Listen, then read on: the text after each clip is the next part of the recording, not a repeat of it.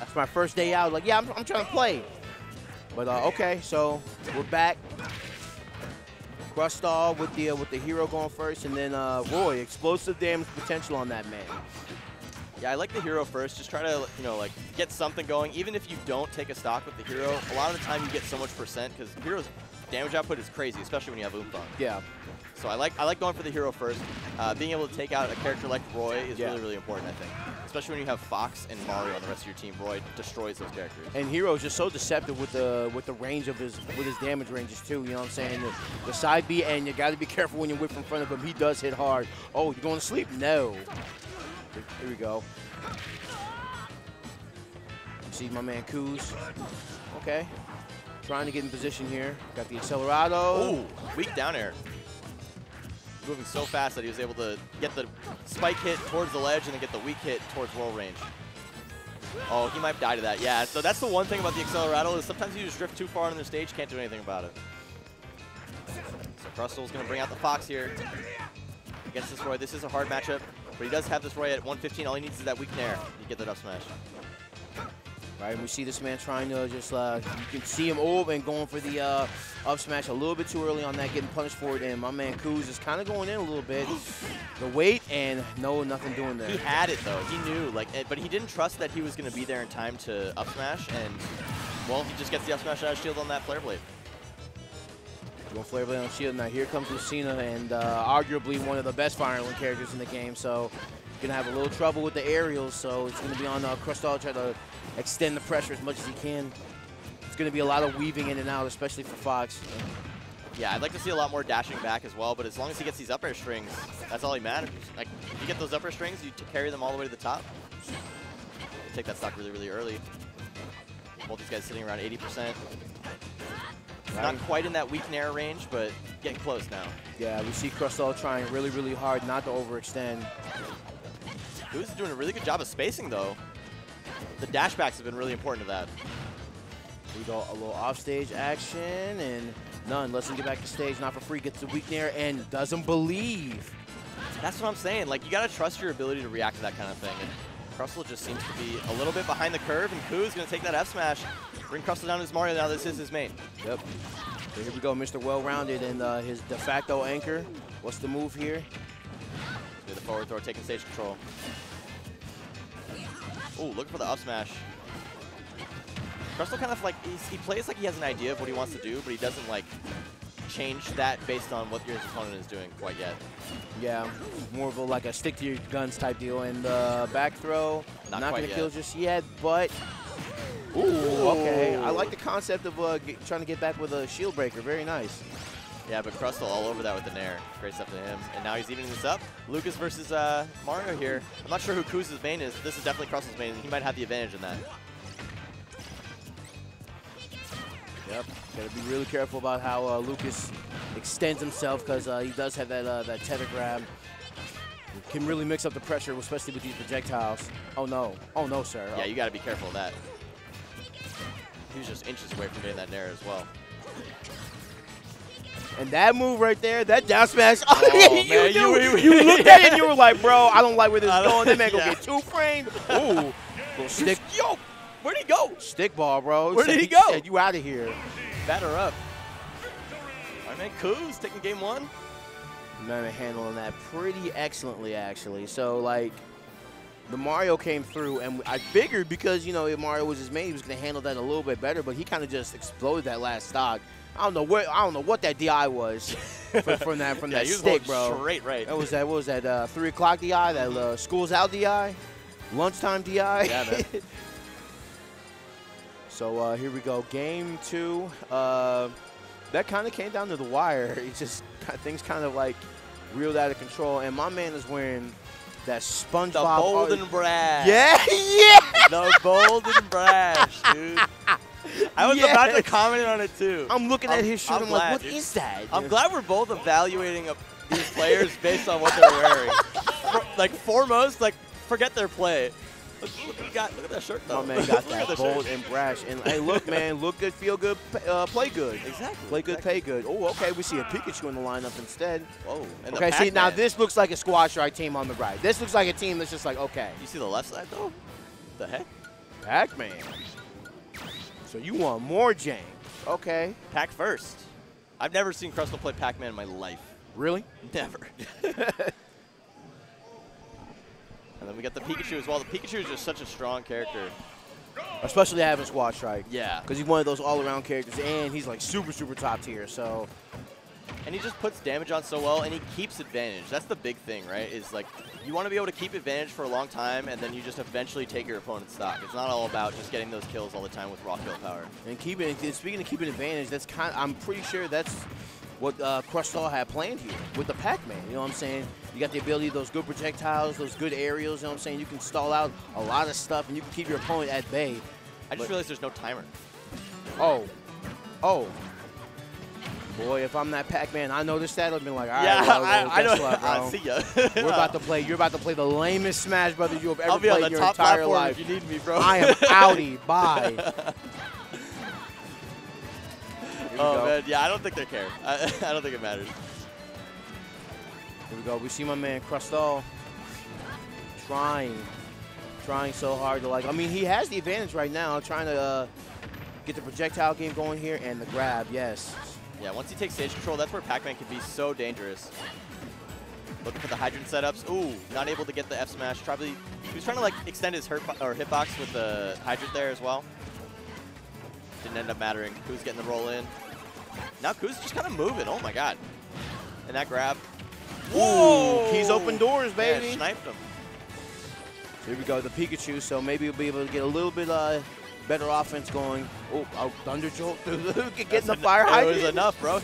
So he tapped it beforehand, but still, that is just enough for him. And that's the thing, the Hydrant adds so many layers to the bait and punish game. Yeah. It's like, oh, do you want to tap the Hydrant once, or do you want to get them to fully commit to try to attacking the Hydrant? If you tap the Hydrant once, then maybe they want to attack the Hydrant, that kind of thing. So. God, and this is so frustrating with a character like Pikachu because you want to be aggressive. But the reproach of being aggressive is just completely circumvented by this Pac-Man gameplay. By Pac-Man's gameplay in general, he's just like, bro, ooh, almost got the bell of the Hydrant. Yeah, that would have been nice, but Kooz, a little bit privy to that. Kooz, I mean, he's down a stock right now. He's just got to take this Pac-Man stock, and then he's got a Fox. Oh, no, dude. This is looking bad. Kooz, he's got to work his way back into this one. Krustol's Pac-Man, apparently. Nice. Yeah. Going in right now.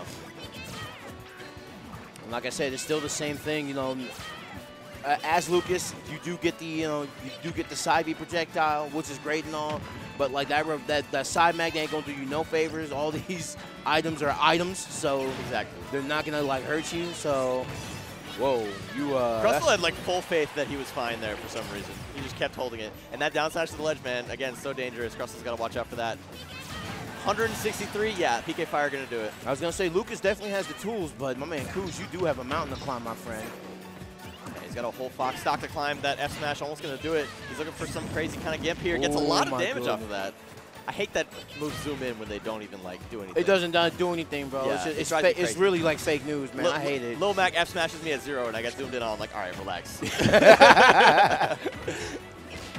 Go a little up air action, and Kooz, Krustol, he might want to seal this up because this is getting a little dangerous. And Kooz is kind of moving right now. It seems like he's turned the dial a little bit. One good scared. Yeah, one good edge guard from Lucas, and that might be a dead Fox if you ain't careful. Here we go. Gets the weak hit in there. And how does Fox kill, right? Like that. He gets the that. back air. He gets the up smash, something like that. The back air, man. That's how it goes. That's how it goes. Krustol. He heard you. He was like, watch this.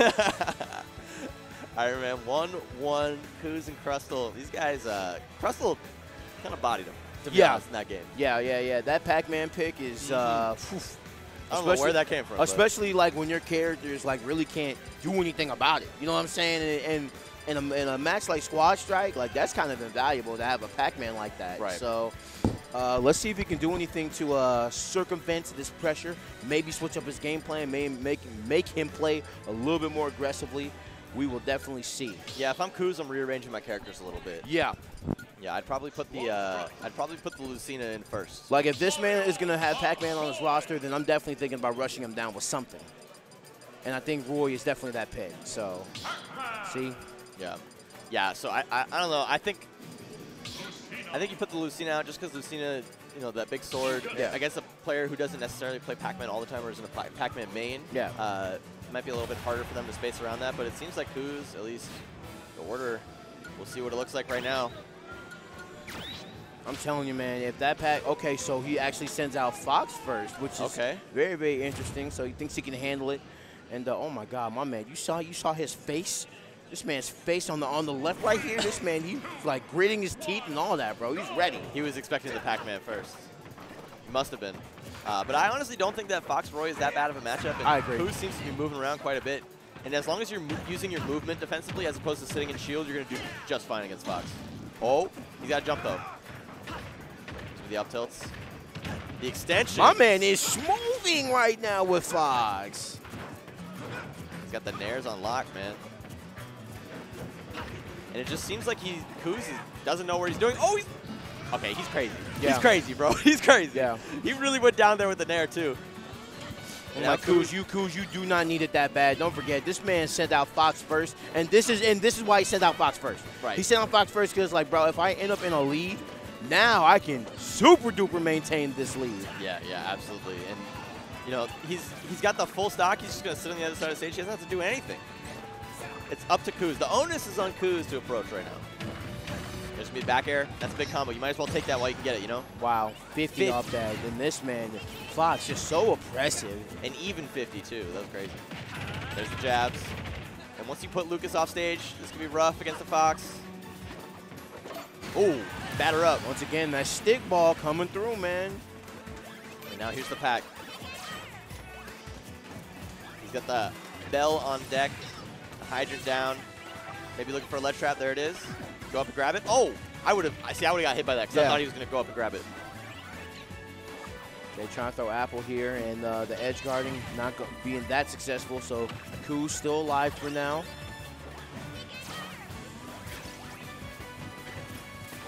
God, and this man just not going for any up airs, but gets the side magnet. Okay. And we got to see these guys just playing a little bit of neutral. Krustol, like, the thing about Krustol's Pac-Man right now is, like, he's just playing super, super defensive, where I think that if he plays aggressive, Kooz doesn't know what to do. Like, at least that's what we've seen in the past game, at least. And just, like, I don't know, I think you just go in. But so far, Krustol playing pretty passive. Yeah, I was going to say, Krustol's kind of counting on this man just to disrespect him and not, like, respect Hydrant or anything like that. And you can tell that Krustol isn't, like, super familiar with what breaks Hydrant and what doesn't, just because he's, like, trying to throw out these moves that might do it. But right there, that back air going to take the stock from Lucas, and now the Lucina's out. This is looking pretty bad. If he can seal up this Pac-Man stock, though, he's in a decent position, but this damage is not good. Oh, there it is. Overextension, catching the pinky toe. And I saw that, man. He was trying, as Pac-Man, he was trying to go for the fair, like down there, string just to get rid of it. But, bing! Woo! All right, man. Krustol taking the dub. Yeah. What's happening? What's up? Let's go, COD. What a boss, bro. What's happening? What's happening? This man, he got the winners finals of his pool. Oh, let's go. Let's go, COD. So now we got more squad strike incoming with the god, Mr. E. Oh, yeah. Representing Demise. And some more. I think he's one of those Georgia cats. That that's Cola. Yeah. Formerly Salt 1. Okay, see. Yeah. Word. Definitely. So that's like Roy, Cloud. I don't know what the third's going to be. Maybe Snake? Maybe Snake. I think he's got Snake. Yeah. Man. A lot of fun coming up. And my man, oh, no. He took a spill.